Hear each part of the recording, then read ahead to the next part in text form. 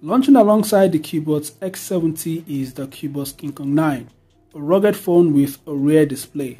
The specs of the King Kong 9 is very similar to that of the X70, but of course there are some differences that I'll point out in this video. So the Cubot King Kong 9 is a rugged phone, while the X70 is a normal standard smartphone. The Cubot King Kong 9 is rated IP68 and IP69K, which means it is resistant to dust, water, and high pressure water. The battery of the Cubot King Kong 9 is also bigger than that of the X70.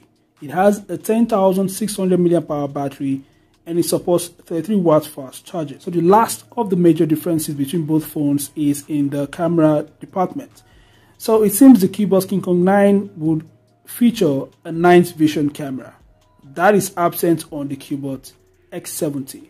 So these are some of the differences between the X70 and the King Kong 9. Every other aspects of both devices are pretty much the same.